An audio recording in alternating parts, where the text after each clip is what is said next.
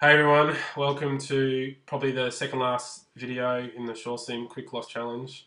I believe we're up to week 10 to 11 now. We've only a week to go in the 12-week Quick Loss program. Sorry I haven't done a video for a few weeks now. I'm guessing I'm a male and don't often like talking about my feelings, and two, I've had a shocking chest and head cold the last sort of 2 weeks now, and I'm finally just getting over it. So it was a bit disappointing not being able to really exercise as much as I'd like to, and the cold sort of knocked me around a bit in terms of my food and my hunger, in terms of, not that I was eating more or craving more, it's just probably I wasn't eating enough and not getting enough nutrition, so I was lacking a lot of energy as well. So it was a bit disappointing knowing that the competition was ending, and I really, really wanted to smash out sort of the last few kilos.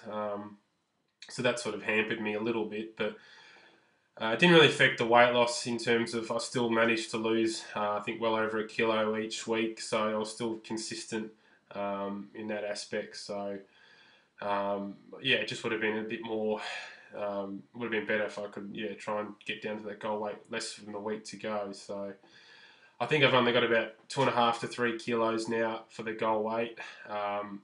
So I'll try and do that this week as much as I can, but if not, I know I'll be done in the next fortnight or 3 weeks. So I guess one point I guess by now, I've noticed I don't really feel like I'm on the program as much. Sort of just almost wake up automatically, and it's almost in my subconscious now, and I sort of forget you're even on SureSlim, in terms of, I just wake up and have my breakfast and my water during the day, and then come home for lunch. Same in the afternoon, have some water and a green tea, and then followed by dinner and my favourite mango for dessert.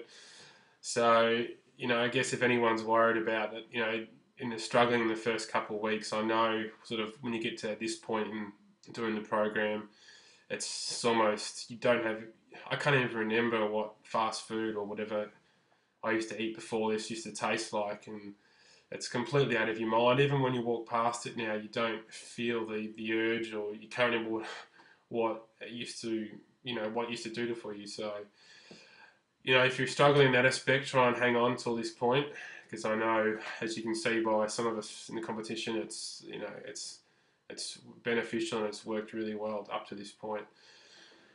Well, I guess I'll touch base, and I guess SureSlim will let us know what's going to happen now with the coming week, and it'll be great to see everyone's results and some before and after photos, instead of just all these headshots you guys see in the videos. So, all right, well, I'll hopefully speak to you next week when it's hopefully all ended, and find out who the winner is. It'll be great.